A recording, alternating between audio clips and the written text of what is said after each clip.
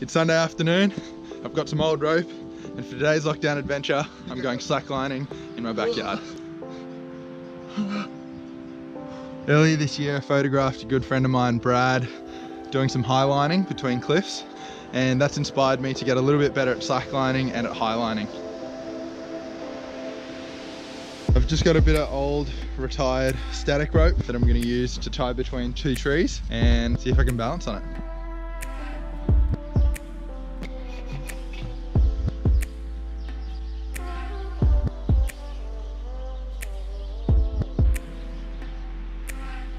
One of the things I really want to learn is how to sit, start, or get up from my bottom. It's something that I'm not very good at and I don't feel very balanced. I think one of the things that has held me back when I've been on a high line. So I'm gonna have a few goes at that and see how I go.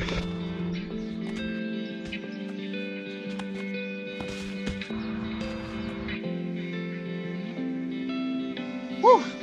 It's the first time I've ever got up like that before. Doing this, I'm just trying to imagine a lot of air below me as if I was on a high line.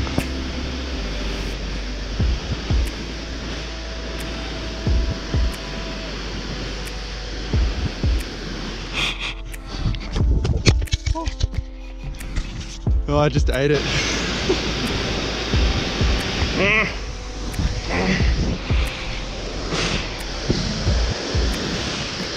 I really enjoy the process of learning and trying something new. I know that things are always really hard when you first try them, and I guess what else do you expect if you've never done something before? I do enjoy the process of being a beginner and just working at something until I finally figured it out. I'm just trying to figure out different things that are going to improve my skills. I've seen Brad try surfing before, so I think I'm going to have a go at that. Surfing is basically where you try and swing the line from side to side. Oh, I think I got it.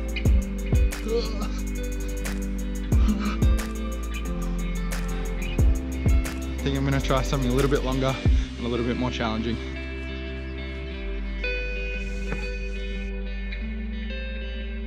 So I've rigged this one a fair bit high off the ground just to allow for a little bit of rope stretch. I think this one's going to be a lot harder to walk just given how long it is. The rope rolls off your feet a little bit more. Slackline is generally a long piece of webbing, so it tends to not want to roll around as much underneath your feet. Man, I got myself in the nuts. That's only ever happened once. You don't make that mistake too often. I'm not game enough to try and stand on it, given what happened before when it got me between the legs. I'm gonna try and get onto the line from underneath. If you fall off a high line, you need to have a way of getting back up, so I'll have a go at that.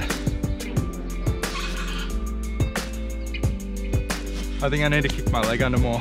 Might be a bit tricky with this clearance, but we'll have a crack.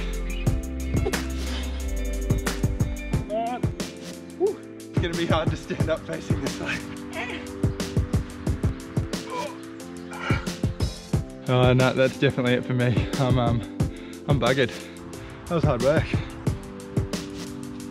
I've just finished packing up, and I reckon I'm gonna be doing a fair bit more of this sort of slacklining.